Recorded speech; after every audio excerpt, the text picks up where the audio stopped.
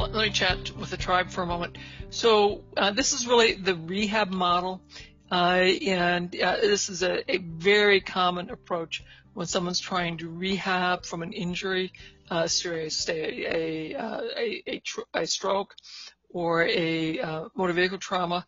They may enter a rehab center and get physical therapy, speech therapy, occupational therapy, where they have sessions, hours every day, and people work their ass off. I mean, they work really, really hard in a rehab center and make some remarkable progress.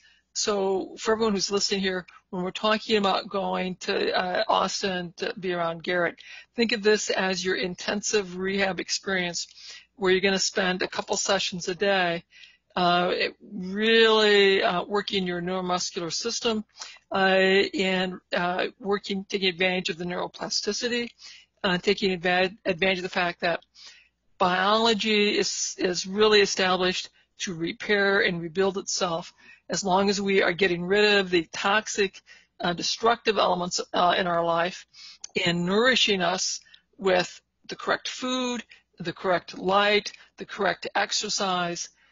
Biology is set to repair. And Garrett's really taking advantage of that neuroplasticity and neuromuscular plasticity. So that rehab, this just really builds on our understanding of how rehab works.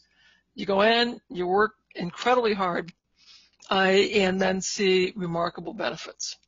If you think that you're just going to idly sit around and it will all magically happen, this is not for you. But if you're willing to come into it with a rehab effort, that you're going to go in and be physically, emotionally invested in doing the work, I think you can potentially see remarkable improvements because biology wants to repair. As long as you get the impediments out of the way and give it the right food, the right exercise, the right social stimulus, I think you'll do very well.